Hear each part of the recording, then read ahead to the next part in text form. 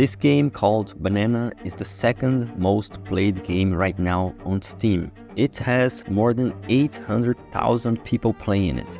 In this video, I'm gonna show you how to make this game. First, you're gonna need a picture of a banana, so just go on Google and get one. Next, open Unity and create a new project.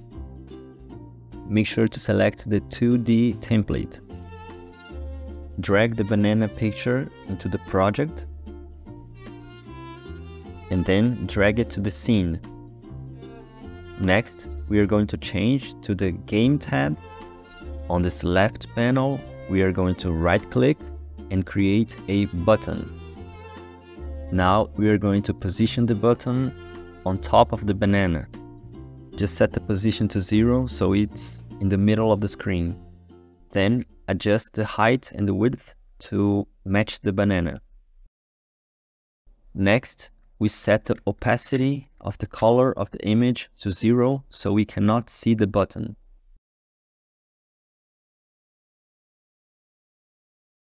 Move the text object outside of the button, but make sure it's a child of the canvas. Adjust the position of the text and increase its size. We will also change the color to white. Next, select the camera object and change the color to 8B8000. Now, to implement the counter, we are going to create a new script. We can delete the body of the script. We will create a text mesh bro GUI to hold the text object. We have to mark it as a serialized field so we can assign the text in the inspector. We also need another variable to hold how many times we clicked. Create a new function called updateCounter, and in this function we are going to increase our counter every time the player clicks the banana, and we are also going to update the text.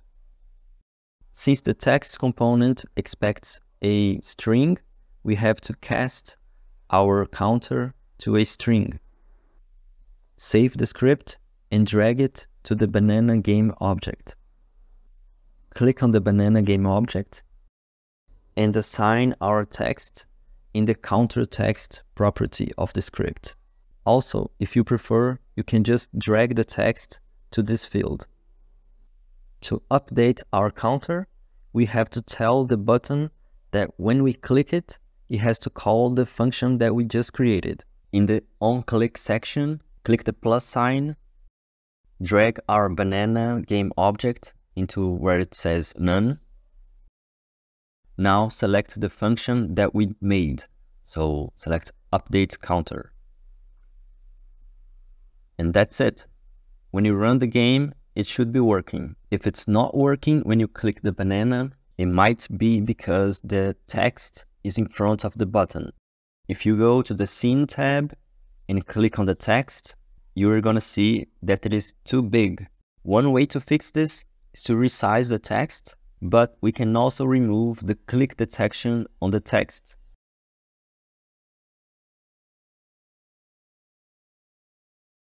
So you just go to Extra Settings and disable Raycast Target. Now, if you run the game, it should work. Thank you for watching.